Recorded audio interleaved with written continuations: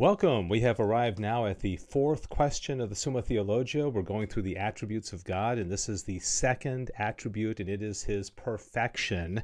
And since we're very early on in the Summa, I just want to remind you that it's really helpful if you start at the beginning, okay? So if you're just watching this one, this is the first one you've seen, go back and watch the previous three so that you can really understand the foundation that St. Thomas Aquinas is laying in the very orderly way that he writes the Summa. So, for example, this is talking about God's perfection, okay? His second attribute. We talked about simplicity before.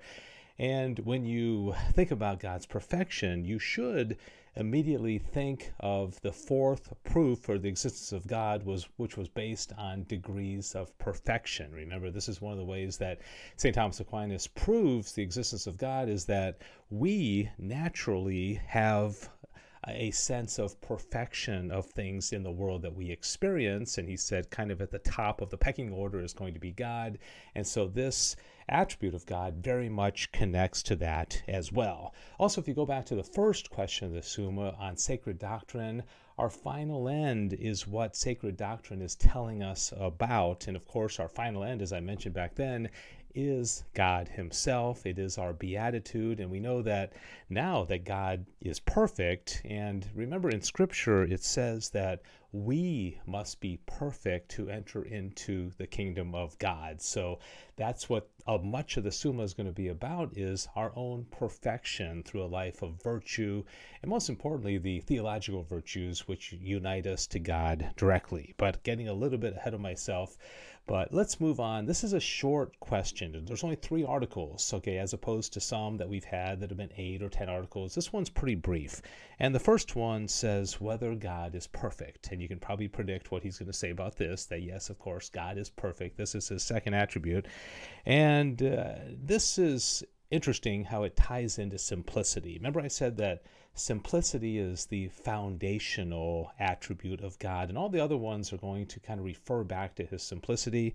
So get this. He says the first active principle must needs be most actual, and therefore most perfect. For a thing is perfect in proportion to its state of actuality, because we call that perfect which lacks nothing in the mode of its perfection.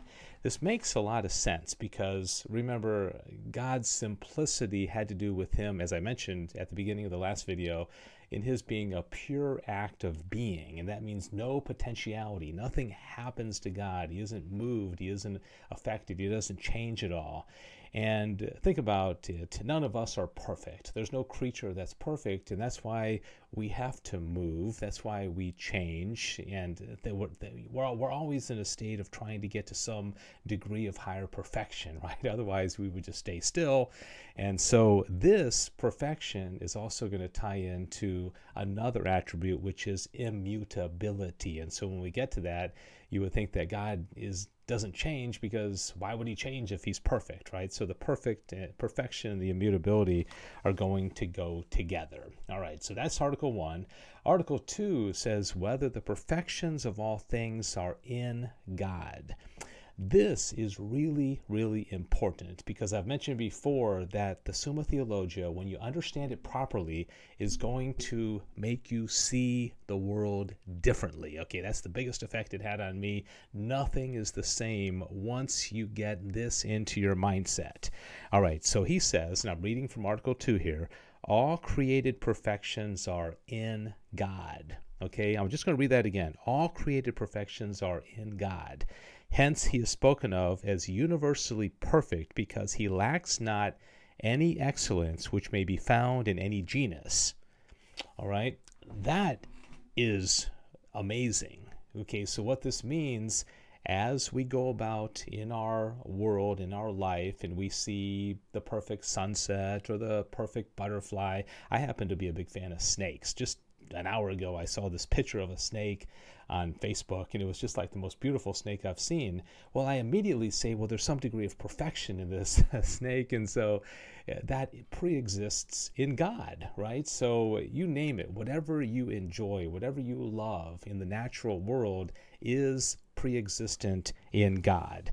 All right, so he gives a couple reasons here. Whatever perfection exists in an effect must be found in the effective cause. All right, God is the effective cause of things. The perfections of all things must pre-exist in God in a more eminent way. Secondly, from God's existence. Remember, God is existence. He exists, but he is existence itself, and he is subsistent, and he must contain within himself the whole perfection of being.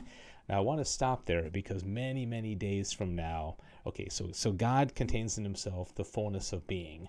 Many lessons from now, we're going to talk about human epistemology, the way we come to know things. And one of the things that Thomas is going to say is that we have the potential for universal being in our knowledge. Okay, it's really interesting. It doesn't mean we can be God. It just means that we have the capacity, being intellectual creatures, to basically know everything. And so this is also going to tie into our beatitude and what heaven is going to be like a long, long, long time from now. So stay tuned for that. But again, make the connections because it's all connected, everything here in the Summa. But the key here on this article is that all the goodness, all the perfections that we experience here on earth pre-exist in God. So everything that we experience should remind us of God because it pre-exists in him. And also the correlation between being and goodness. Okay, those things which exist are good, right? So again, very, very good correlation.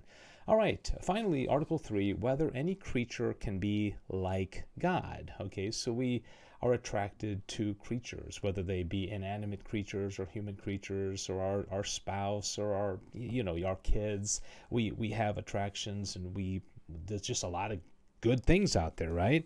So Thomas says, since likeness is based upon agreement or communication in form, it varies according to the many modes of communication in form.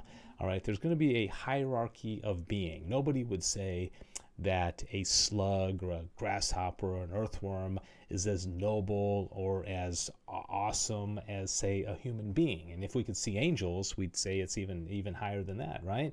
So there is a clear hierarchy of being within the creatures that we see in the world, and Thomas would say certainly that God is at the very top. So what does that mean? As we go up this hierarchy of being, it's leading somewhere. It's leading us to a knowledge of what is at the top, and of course, that is God. The effect must in some way resemble the form of the agent, but in different ways. And finally, he says at the end of this article, in this way, all created things, so far as they are beings, are like God as the first and universal principle of all being, all right? Without exception, okay, the lowest of the creatures, the slug or the amoeba or what have you, like God in some way. We'll talk more about this in a future video, but that should give you a better understanding of the relationship between God and the created world. And if you can start to make these connections, I promise you, you will never see the world the same again. Now, tomorrow in the next video, we are going to take a little pause, because instead of going straight into the third attribute of God, which is God's goodness, okay, God is good all the time, God is good, he's going to put another question in that I think you're going to find very interesting. I won't tell you exactly what it is now, but I promise you, you will find it fascinating. I certainly do, and I hope you'll come back tomorrow. St. Thomas Aquinas, pray for us. God bless you.